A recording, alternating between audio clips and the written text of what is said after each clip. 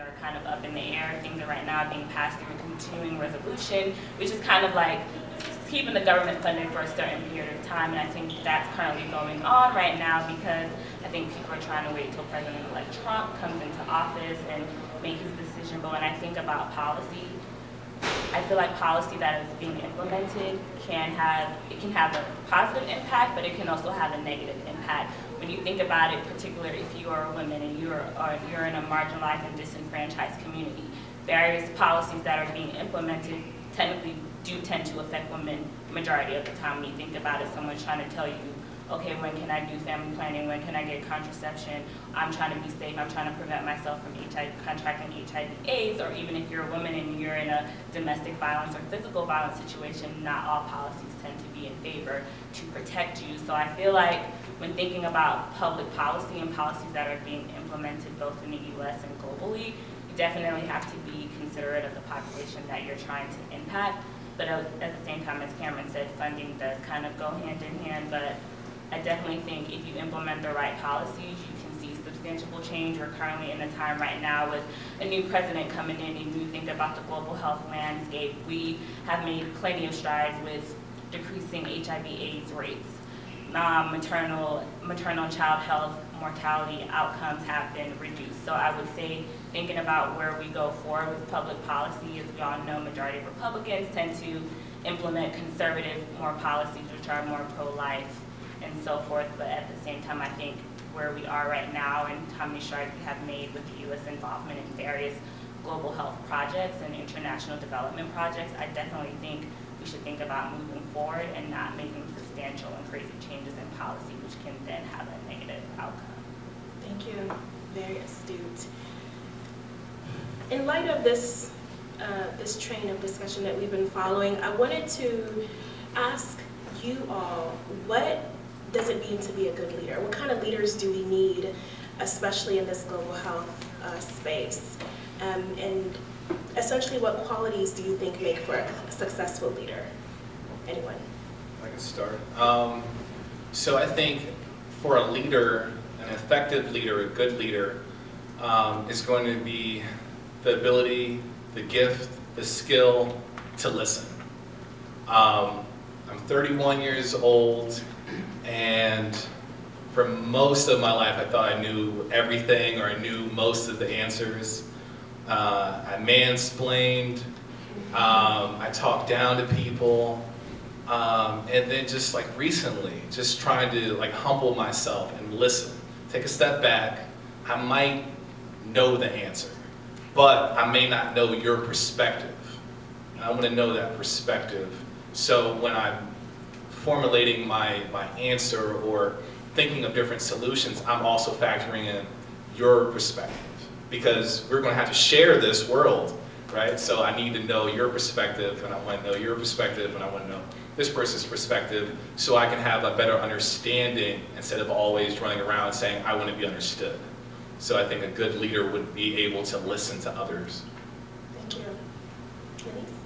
I would say, in addition to being a good listener, I would say a good leader definitely has to know how to inspire, empower, and uplift the people that you work with. How are you inspiring those that you work with? Are you empowering them to be the best of their ability? How are you trying to invoke change through them by lifting them up and not bringing them down? If someone lacks something, how are you trying to help them be better at what it is that they do? Thank you. Cameron, you want to weigh in? Sure. I used to teach health education at public schools around DC, and one of the things that I did coming in when I first started freshman year, I was like 18. Some of the kids that I was teaching were 14, 15 years old, so there was like a little bit of an age difference. But I came in, and because the rest of the cohort of teachers, they were all, to be honest, they were all predominantly white women from American and GW, I thought that I would be able to relate with these kids so much easier. So they would come in and they would do their little thing, and then I could walk in with all this swag and the kids would like cheer for me. I had this weird vision in my head of the impact that I was gonna make. It was honestly a savior complex that I had coming in. Like every single like Lifetime movie with black people. It was weird. But So obviously that didn't pan out because my voice is funny and the way I walk and talk and act is funny, and I'm not from DC. So as soon as I came to the classroom, there was this immediate distrust. And even though I was completely comfortable communicating with them at my level, I wasn't able to communicate with them on their level yet. I had no idea what was motivating them on a day-to-day basis. I remember one specific instance. I came in because I would teach the same class over a period of days, and so I came in and they looked a little bit more dejected than normal.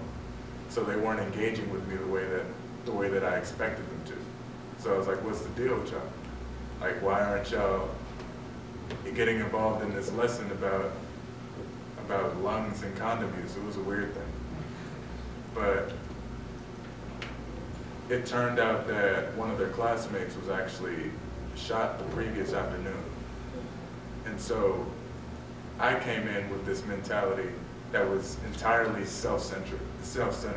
I thought that it was something that I was doing. I thought that it might have been their fault, but they just didn't want to talk to me. When their mind like talking about condom use and talking about hepatitis and talking about lung cancer was the furthest thing from what they wanted to be bothered with.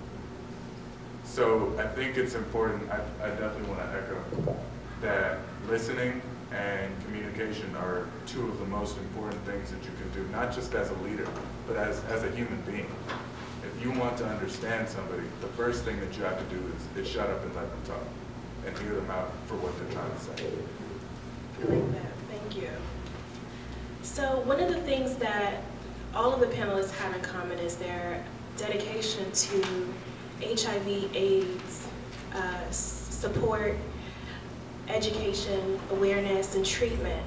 And I wanted to, considering that HIV/AIDS impacts the African American community in the United States at a very disparate rate than most any other community, I wanted to ask you all, what is the significance and the importance of working in communities that are predominantly marginalized here in the United States especially, but around the world?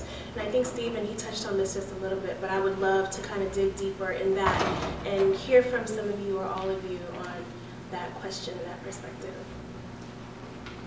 I would say in the communities I've worked with, folks who are injection drug users, transgender women, gay and bisexual black men, these three groups are highly marginalized within the black community. And so oftentimes having to check ourselves, or I had to check myself and check my prejudices, I had to check my bias, I had to check my own stigma that I have that I project on other people. A lot of people are dealing with a lot of things. They have different identities, and not to say they have different identities. I have an identity, we all have different, we share a commonality, but we all have differences. And being able to come to the table and not have that savior complex, but try to understand people where they're coming from. So often what I would do is I would consider many of the clients and many of the people I was working with almost like we're cousins, we just haven't been introduced as such. And so I have cousins who might be trans. I might have some cousins who are injecting heroin. I might have some cousins who are gay or bisexual, and try to approach people with the compassion that I would want someone to approach me with. So oftentimes it takes that extra step to say, I really don't know much about this topic. I've heard a lot of stuff in the barbershop about this topic, but maybe I need to go and ask some questions and listen and try to understand other people's perspectives. And then when you start to read a little bit more, you see that what's going on in DC is also happening in Detroit, and it's also happening in Chicago, and it's also happening in Kampala, it's also happening in Johannesburg.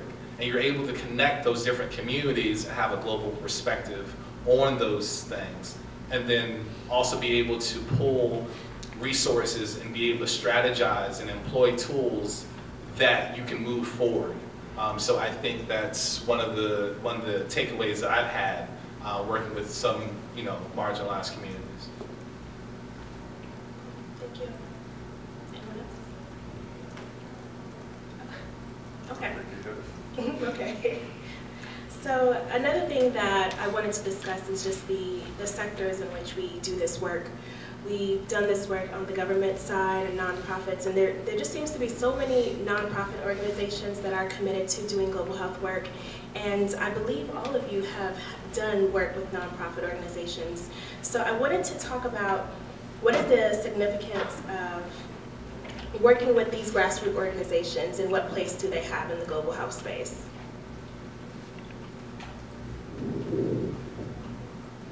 I believe that the vast majority of grassroots global health organizations are incredibly important and they're doing a lot of great work.